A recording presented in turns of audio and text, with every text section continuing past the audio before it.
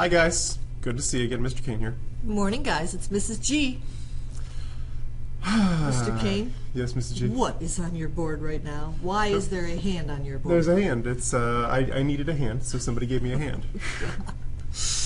A student left a glove in class. I'm sure that they'll be watching this video and go, "That's my glove!" It's not even winter. Why would they have a glove on already? I don't know. I don't understand. It was right there between the second and third row yesterday. Okay. And yesterday was October... Yesterday was October 15th. something. Yeah, 15th. Yes. Yeah, today's the 16th. It's quarter exam day. Ooh. And we're doing percent compositions. And So, Mrs. G, yes, sir. if there are 50 questions... All right. Percent composition.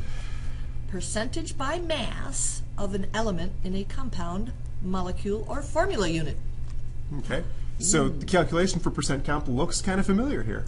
Anytime you see anything that has a percentage, it's usually that part over the entire whole times 100. We're just going to do mass. That's just a piece. It's kind of like a grade.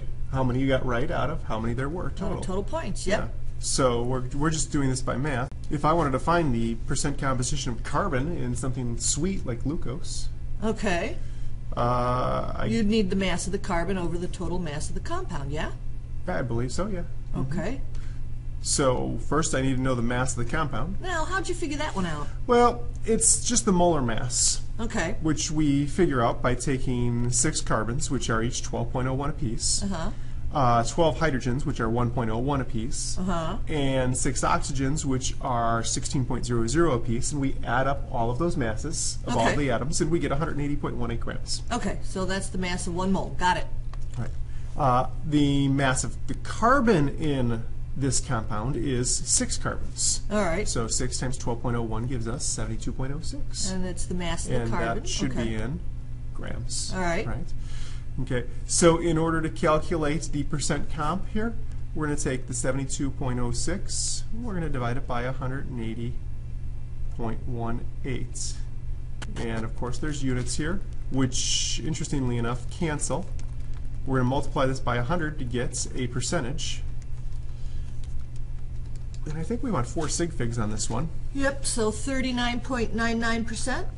All right, 39.99% sounds pretty decent. Now, you could actually do that for the hydrogen and the oxygen too, right? It'd be the top number would be different. Oh yeah, if I was doing it for the hydrogen, it'd be 12.01 over 180.18 times 100, and now there's grams and grams which cancel.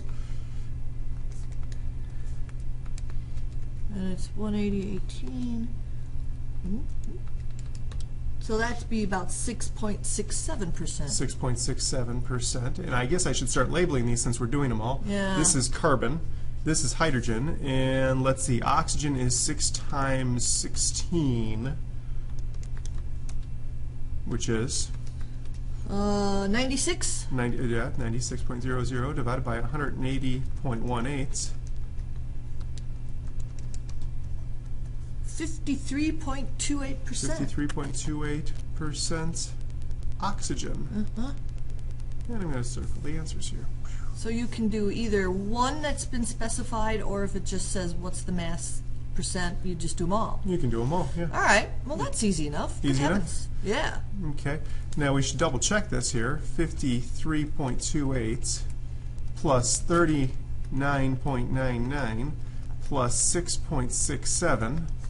Hundredths place on all of them. Ooh, that's only 99.94%. 99.94%. Is that okay that I didn't get exactly 100%? Yep. I got 3 problems where I rounded my final answer on each of the 3. So I'm probably expecting my accuracy not to be perfect. Right. Yeah. Yep. Since I rounded 3 times. Good thing we did that precision section first.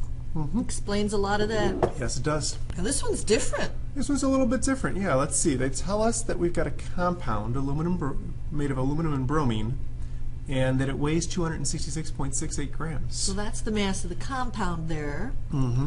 So what we're going to have to do is we're going to have to think about it. The mass of the aluminum, well, no, we don't have to think about it.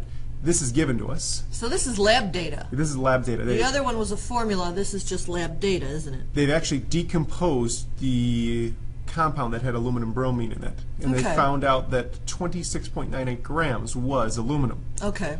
So if we're trying to figure out the percent comp of aluminum, we're going to take 26.98 grams and divide it by the total mass, Of the 266.68 grams. Multiply by 100, and we're going to get 10.116994415 in our calculator, which will round to have 4 sig figs, so All right. 10.12. Okay. Now, the bromine given to us, when they decompose it, they weighed out the bromine and they found out it's 239.70 grams. It's a larger mass, so I would expect it to be a larger percentage. Right, so we're going to expect a larger percentage, you know. So when we do the percent mass here, the calculator spits out about 89%, and we're going to write down 89.88 because of sig fig rules. Okay. Okay. Well, that was easy. Even though it's a little different, it was easy. Yep. 10.12 plus 89.88 gives us perfectly 100.00%. I got to have the hundredths place because we're adding. Yeah. Right? So 100%. This one turned out perfect. Yeah. Okay. Sometimes they turn out perfect, sometimes they don't. Yeah. So there are two types of problems. Type number one, you're going to be given the formula and asked for the percentages of each element in the formula. And type number 2, you're going to be given some lab data, which you'll be given the total mass of the compound plus the masses of each component of the compound, each of the elements, and you'll be asked to do percentage that way. But the mechanics are still the same. Part over whole times 100. Part over whole times 100. All right, Yep. that's easy enough.